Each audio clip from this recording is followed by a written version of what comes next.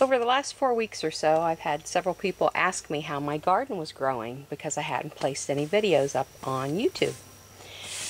Well, the reason for that is because I'm growing a lot of my veggies in my 2 greenhouses this year. And with my daughter's graduation, I have a late start on what I have planted out in the field. But I think it's been 6, maybe 7 weeks now, maybe 7 weeks, that I planted the first row of tomatoes off to the left. And then I planted 6 zucchini plants at the end of these first 2 rows.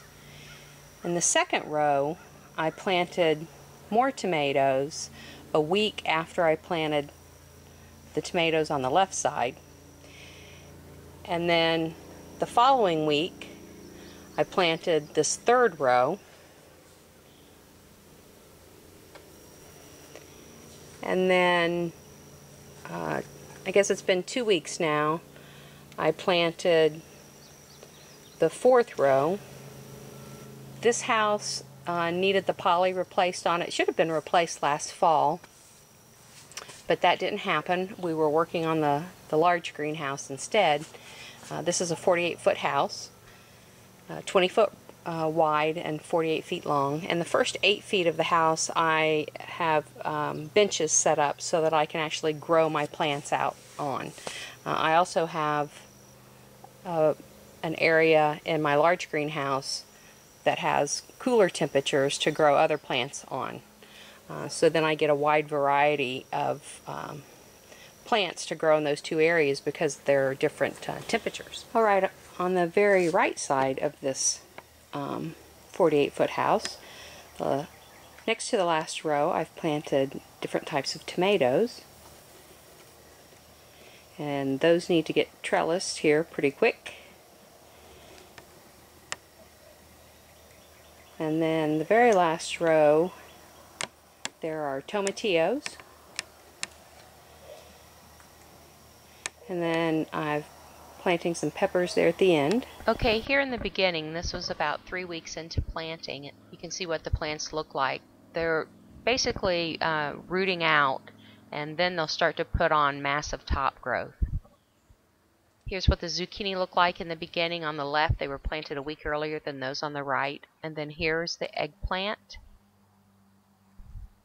And then this is one of the benches where I grow my plants out. I use these water barrels to retain heat. And then this other bench is a heated bench. Everything starts out on that bench, and then I can move it on to an unheated bench later on.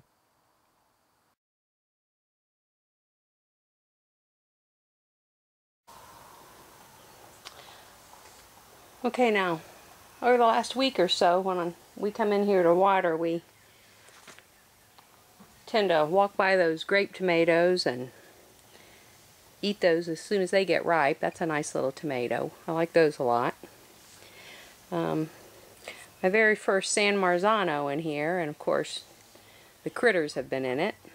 That's just, we have just about every creature imaginable. So it's really tough to stay ahead of all the varmints. I've got birds that fly in and out of here all the time, and possum and coons and you name it, and we've got them. So I wanted to show you this other tomato. This one's called Specialty Martin, I think it was. I think it's supposed to be about a 4-ounce tomato.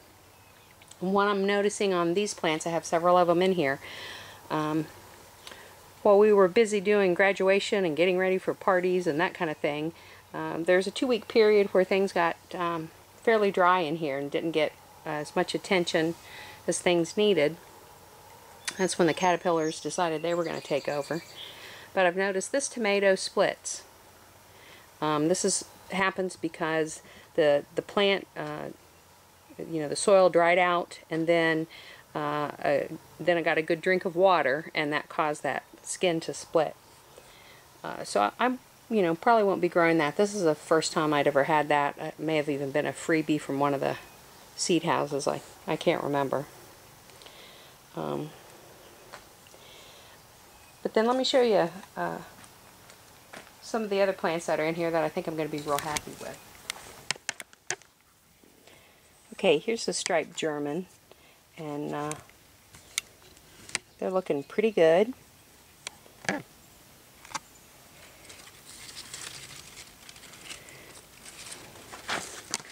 Got one down there that's starting to turn pink on the very bottom. But there's probably 5 pounds of tomatoes on this plant right now. Even though they're had to struggle with that nitrogen deficiency. So overall I think I'll be pretty happy with those. Here's another plant. It's just loaded with tomatoes. Okay, here's a San Marzano, one of the first ones I planted.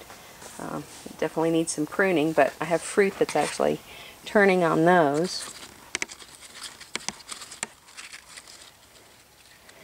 And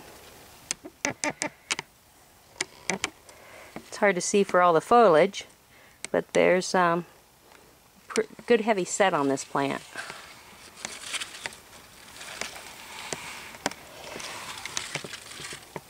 And the tomatoes, you know, they do need wind for pollination. So when I'm in here and I'm working on twining and trellising, that gives them enough movement that they can pollinate, and then I do get good airflow with the fan. The squash plants are fairly healthy right now. I've had seen several squash bug in here, and I've had some caterpillar damage also. So I've dusted a little BT, and I've sprayed once for the squash bug, and I need to do it here again soon in the next couple days. I'm going to try and use some Surround and see how well that works. It's a good organic approach if it works well. This is just a little view from the other end. The squash I've been harvesting off of for about 2 weeks now. So far I'm pretty pleased with everything, considering I'm a perennial grower, and I've always grown about 1,000 perennials in this house. I have planted 2 different types of eggplant. This one is a green Japanese eggplant, and then I also have some of the old-fashioned Italian purples. Okay, this is one of the purple eggplants, the Black Beauty is the name of it. And the fruit's beginning to form, but nothing you can really tell. Nothing that would show up well on the camera. But I've had some caterpillar damage, I've had some flea beetle damage, which is typical for this particular crop. All in all, it looks halfway decent, and I think I'll get a fair number of fruit. Okay, at the very end of this wide row I have these peppers. They're starting to set fruit. There's some, this is a Pimento Cubanelle. There's Ancho Poblano. I think there's one other type planted in here. I can't remember. I think it might be another pimento type pepper. But everything's beginning to set fruit.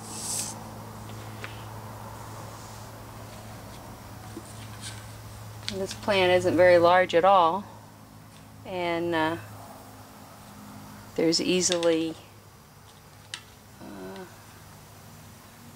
see 3 peppers on there already.